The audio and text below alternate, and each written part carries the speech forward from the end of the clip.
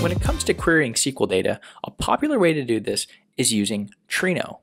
Now, of course, for certain data sets, Trino is great, but you may also want to explore that data as a graph. In a similar way that Trino works with SQL databases, PuppyGraph also works the same way. This is going to allow us to essentially proxy to that underlying data without having to replicate it. In this specific demo, what I'm going to show you is based on a freely accessible electronic health record dataset, which is shown as MIMIC IV or MIMIC 4, that I have loaded into some iceberg tables hosted on Tabular. The first thing that I want to show you is that I already have Trino running locally, and I'm going to query that dataset sitting on the cloud in Tabular. And as my first query, I'm actually going to just select all of the fields from the patients table and then order them by subject ID, but just for brevity, I'm going to limit that to the first 10. All right, and here we can see the results. So for instance, we've got the subject ID, gender, anchor age, anchor year group, and then date of death column over here. Now let's say I also wanted to explore this data as a graph. In that case, what I can do is launch PuppyGraph. And one of the easiest ways to do this is to get things up and running in Docker, although you're also able to do this through the AWS Marketplace as well via AMI, but today we'll focus on getting it running locally in Docker. So I already have it running locally. However, what I did was follow these steps. First, you'll want to start the PuppyGraph container. You can conveniently run this PuppyGraph command here in Docker. Now, if you want to keep the image from being removed when it's stopped, you can take out this --rm flag. But once you've run this and the container is up and running, you'll then have access to PuppyGraph. It's that easy. That will then kick you over to here, which is the main sign-in page that will be running at localhost port 8081. To log in, I'll use the standard username and then the standard password, which is PuppyGraph123. Now, once we've logged into PuppyGraph, we can add a schema in two different ways. First is by using our create graph schema functionality, which is going to allow us to visually create the schema in a step-by-step flow. But the one we'll actually use today, just to make things a little bit faster, since I already have it mapped out, is the upload graph schema JSON. And the one I'll be using looks similar to this. I have a MIMIC _iceberg.json file that was created. I have an array here of catalogs. Of course, I'm only connecting to one catalog that is in Tabular or Iceberg. And I've got a couple details here, including the name, the type, and some metastore details here, which include the warehouse, the security type, session, and then also my credential to connect to it via this API. The cool part about PuppyGraph is that if we wanted to connect multiple data sources to our graph, we can do that as well, and that's why this is shown in the form of an array.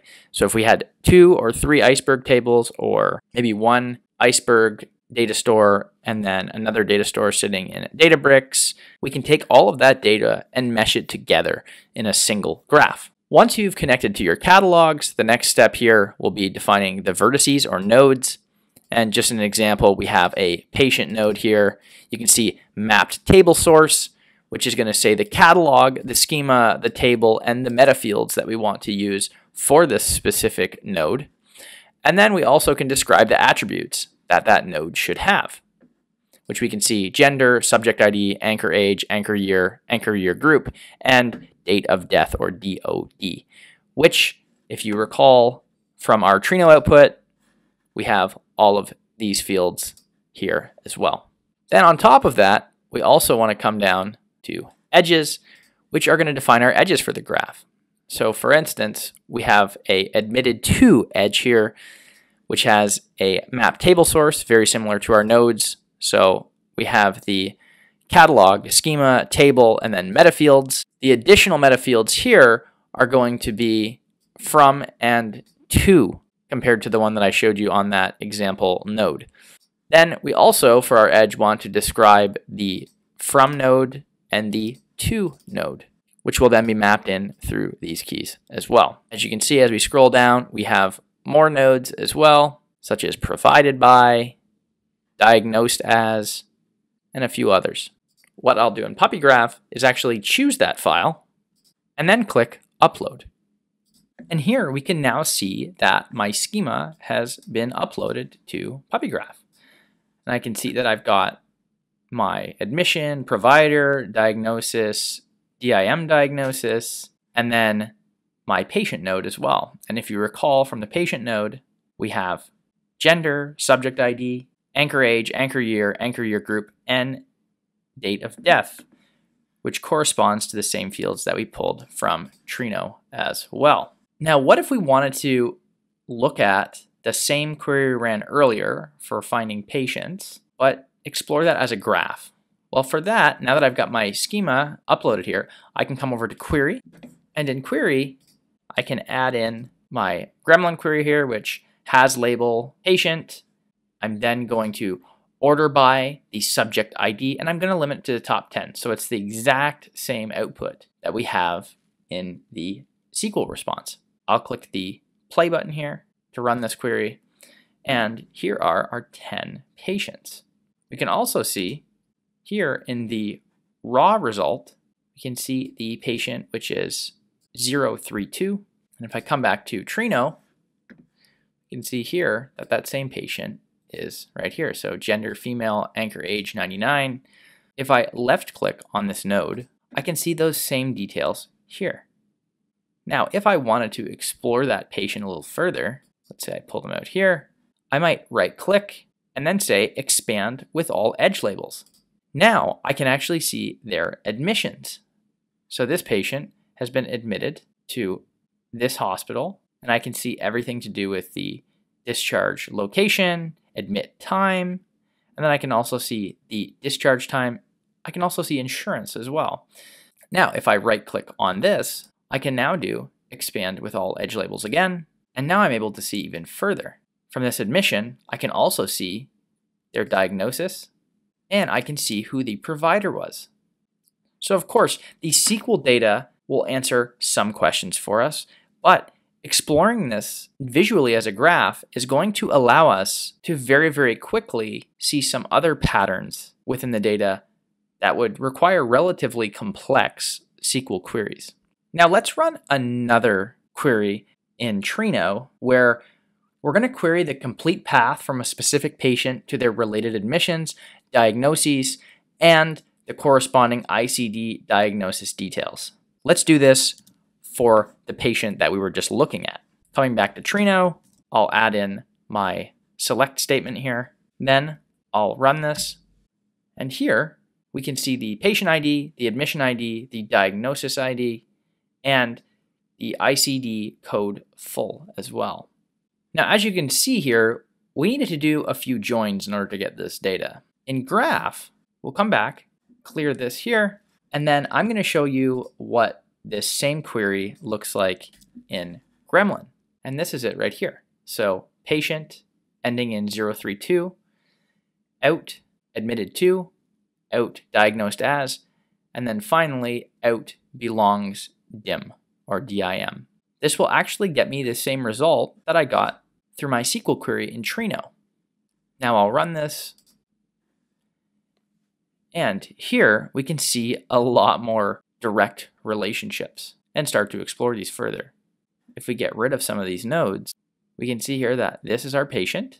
Then we can expand into their admissions, very similar to what we did earlier when we right-clicked and did expand with all edge labels, except this time we've got a more distinct query. Then we can see for those admissions what diagnosis was given, and then we can also see the DIM diagnosis as well. Of course, I could right-click this and do expand with all edge labels and further explore that data as well.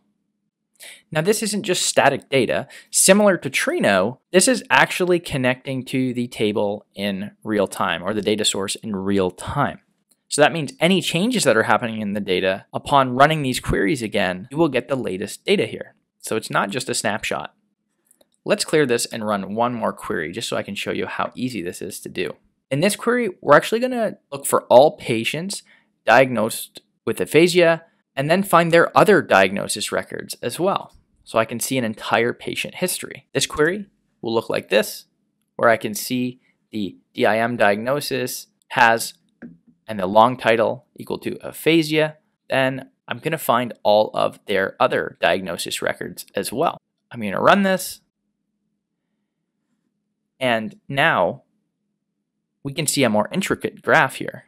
Our patient nodes, which are here, we can see that we have 4 patients that have been diagnosed with this specific illness. Then from there, we can see how many admissions they've had, and then we can see other diagnoses that they've had as well. For instance, for this patient, by going over top of them, I'm able to see the edges that are connecting to the other diagnoses that they've had. Another way to look at this is coming up here and going from radial layout to vertical layout. This is going to allow us to see things in a little bit of a different manner. So over here, we can see that we've got the diagnoses here.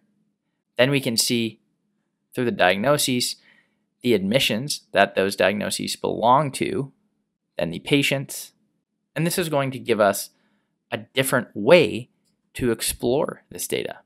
Alternatively, we can also pick force layout, which once again gives us another view of that data. Now, another thing that we can do is also use the Cipher query language in order to query this graph too. Let's say I wanted to run a query to query the top 10 most common diagnoses among patients. I could do that by running the following query. From here, I can see the top 10 most diagnosed illnesses. I can see the name, and I can also see the patient count. So of course, in this first one, unspecified essential hypertension, and the patient count is 68. The second one here is for high cholesterol. The third one for acute kidney failure, and unspecified high cholesterol at a patient count of 55, and so on and so forth. Now, if you didn't want to run a specific query, you could also come into the Visualize pane, click Start, and this is going to allow you to explore the data without necessarily directly creating queries for it, so a more traditional type of graph analysis. Within here, you could search for a specific patient if you wanted to, and then begin exploring from there, or a specific diagnosis. If we zoom out, you'll see that data will be continually loaded, and you can explore each individual node and also look further at the edges connecting it to other nodes. By right-clicking on a node, you can bring up more details about it, including the label and the attributes. To build upon this further, we can also come over to Dashboard, which is going to allow us to essentially save queries and embed them into a dashboard. So by default here, you can see that we've got a vertex count, an edge count, a sample graph visualization, as well as vertex labels, and the count for each. So we can see here that we've got 100 patients within this data set. And down here, we can see vertex samples that are listing some of the patients as well as some of the attributes associated with those patients. Now, let's say we wanted to add a list here similar to the query that we did about the 10 most common diagnoses among patients. Here, what we can do is click the plus button. Then I'll come down to my new tile here, click Edit, call this Top 10 Most Common Diagnoses. Then I'll paste in my query that I've converted from the Cipher query that we had before into Gremlin. So you can see here, has label patient, out, admitted to, diagnosis as, belongs, underscore DIM, has label, DIM diagnoses, group count by long title, order local by values, order descending, and then limit local to the top 10, and then to list here. And the display type we'll do is as a table. Then I'll click Submit, and we can see here that now we have a nice list of our top 10 most common diagnoses. Now what we could also do is add another one here by clicking plus, then clicking the edit icon again, And we'll just call this one patient sample visual. The query that we're going to run is just looking for 10 patients ordered by subject ID and then linked to the top 10. The same query that we ran earlier that we also ran in Trino. And we'll display this as a graph. Our layout, we can just keep as radial, and then we'll do scale to fit. Then I'll click submit. I'll make this bigger. And similar to what we had before, we can see our top 10 patients, the same ones that we had in our initial Trino query right here. And with that, we've shown you how you can replicate queries that you're running in Trino or in SQL using PuppyGraph to be able to look at them using graph analysis.